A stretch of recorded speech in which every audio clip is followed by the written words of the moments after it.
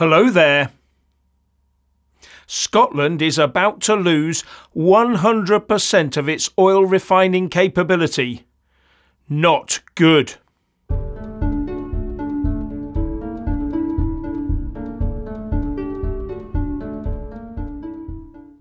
Keir Starmer has signalled that when his Labour Party gets into power, the days of North Sea oil and gas are well and truly numbered. And this has caused Sir Jim Ratcliffe's INEOS and PetroChina to wind down their joint Petro-INEOS-run Grangemouth refinery by 2025, something that will put up to 500 direct jobs and an untold number of supporting jobs at risk. And the UK will be forced to import more fuel instead of using its own and keeping the money in the country. That's probably why the plan is to convert the Grangemouth refinery into a fuel import facility, proving that we will still be relying on petrol and diesel and the like for years to come, but just not that which is made in Scotland. And the chief exec of Petro-INEOS Refining said, "This is the start of a journey to transform our operation from one that manufactures fuel products into a business that imports finished fuel products for onward distribution to customers." And that, dear viewer, is how the UK goes green. We stop making things and just buy it all in, and then wonder why our economy is going down the tubes. But by exporting our carbon footprint and then shipping everything over, we will be less net zero than we are now. Oh, and petrol and diesel prices in Scotland will also inevitably rise in cost as a result. A signal example of export production, import poverty. We cannot run an economy based on the employment of equality and diversity officers alone. The problem for the refinery is that without enough oil coming in from the North Sea, the plant is not viable, and this refinery supplies 80% of Scotland's fuel.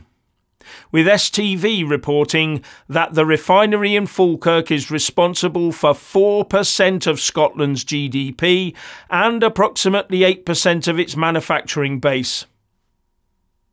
And when Grangemouth shuts down, there will only be 5 refineries left in the UK. Now, Grangemouth has been working on this plan for months, in the face of competition from huge foreign refineries and the rising costs of energy here in the UK. So one assumes the thought of a Labour government coming in to squash the North Sea was the final straw. But you do have to wonder if other refinery bosses are going through the same thought processes right now. And as usual, politicians are all blaming each other, when the blame lies squarely with all of them, because of their united view that net zero must come first. But I hear you ask, haven't they got all those wonderful new green energy jobs to go to? Why is there a problem with having to look for jobs? Or is this just a case of mythical green jobs and the reality of purposefully collapsing an economy? Now, the SNP and the unions say they will be fighting to keep jobs. But businesses are there to make money, not to act as social workers or supply jobs at a loss. And because of their previous pronouncements on net zero, both the SNP and the Scottish Greens can hardly be demanding the refinery be kept open, can they? Although, as lefties, you might expect them to nationalise it, then use taxpayers' money to pay the staff to run a shut-down refinery. But isn't it strange that these politicians would rather have a facility to import petrol and diesel rather than one that makes the stuff? If the SNP and Greens were true to their claimed green credentials, they would do all they could to block the change in use of Grangemouth from producer to importer at the planning permission stage. After all, if you don't want your own North Sea oil and gas products, then why would you want anyone else's? Unless you are a full-blown hypocrite, of course. But I would think that there are plans afoot by some eco-fanatics out there to challenge a Grangemouth fuels import facility.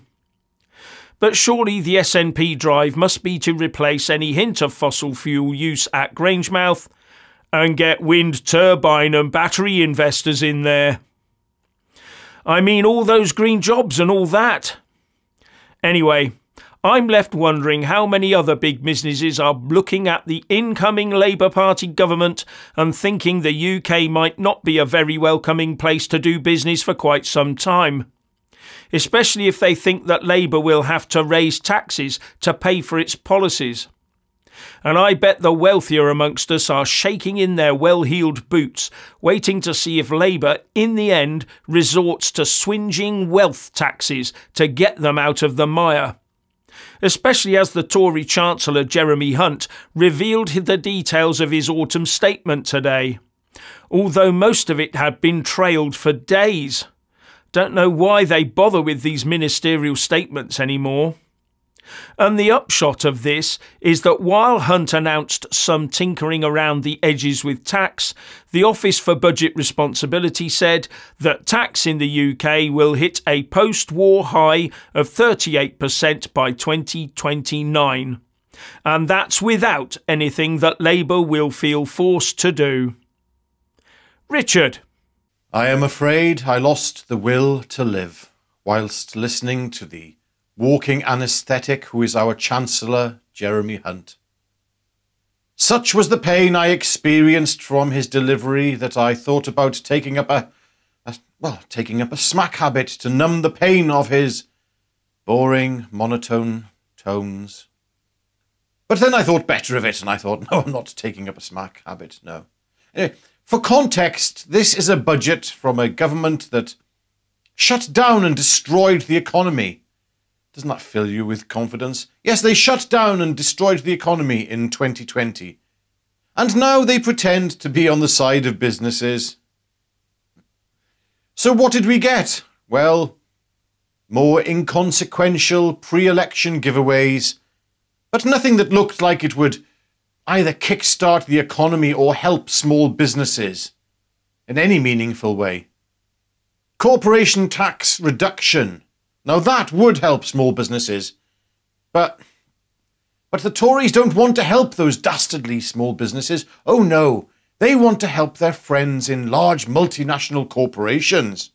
Yes. Don't get me wrong, the increase in the minimum wage from £10.42 to £11.44 is good news for low earners.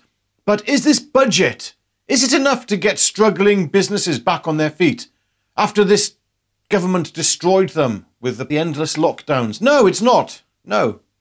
And will the increase in the minimum wage put pressure on struggling small businesses who can barely afford to pay their workers now?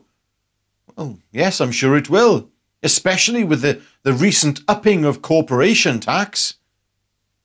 The increases in wages could be enough to shut down many small businesses.